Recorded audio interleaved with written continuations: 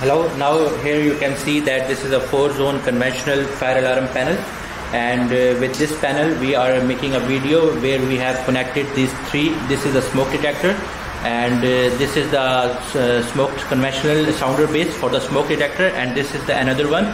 We are connecting these three devices in one zone, and you can see the connection from the panel. You can see this is the wire coming from the zone. So we are connecting the zone here. This is the first device, and from here the zone wire going to this sounder base. From here in the middle, the zone is connecting here. In these two devices, and these two wires are going to the next sounder base, and these two cables are for 24 volt because this sounder base needs 24 volt connection from the panel. And here you can see the zone cable is coming here, connecting here to the next device, and this device, because we are not connecting any other device with this sounder base, so we are using a 6.8K resistor so that it will not show open. And this is also the 24 volt cable coming from this sounder base, connecting here because this sounder base needs 24 volt power. So now we will turn on the panel and see the working of this sounder base.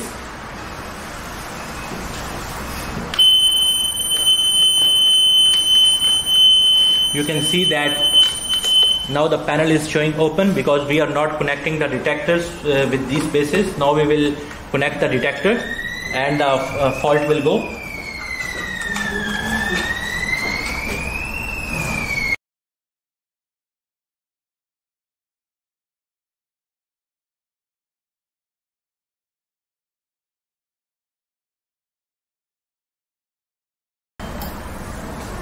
And now you can see that the fault has already gone because we are already connecting the detectors with the base.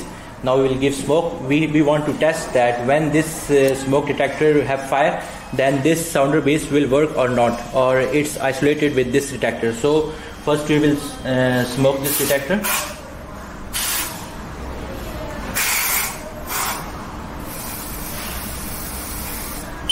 You can see that this detector has fire, but this sounder base is not working.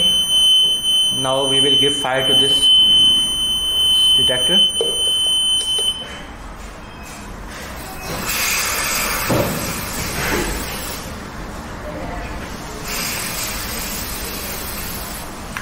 You can see that now this detector has fire and only this base is working, not this base.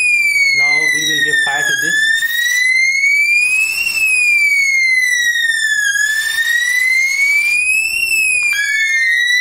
See now that this detector has fire and only this is working. So when this detector have fire, so it means that when this detector has fire, this base will only work with this detector, not with this detector and not with this detector.